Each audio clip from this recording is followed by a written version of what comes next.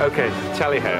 The marvellous, unforgettable Sir Henry Havelock. The 4th Commander of Havelock consisted of staff cavalry, volunteered 12th and 13th irregulars, 3rd Weed irregulars, Royal Artillery 3rd Company, 8th Battalion, Tally-ho, Chet. Royal Artillery 3rd Company, 8th Battalion, Bengal Artillery Company, 3rd Battalion, 1st Company, 5th Battalion, 6th Company, 9th Battalion, Bengal Engineers Infantry, 5th Fusiliers, 84th Regiment, 64th Regiment, 90th Light Infantry, 78th Highlanders. 78th Highlanders indeed. 1st Madras Fusiliers, and not forgetting the Fazerpur Regiment of Sikhs.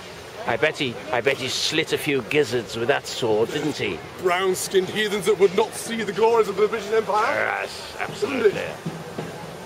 Sir Henry Havelock, we salute you.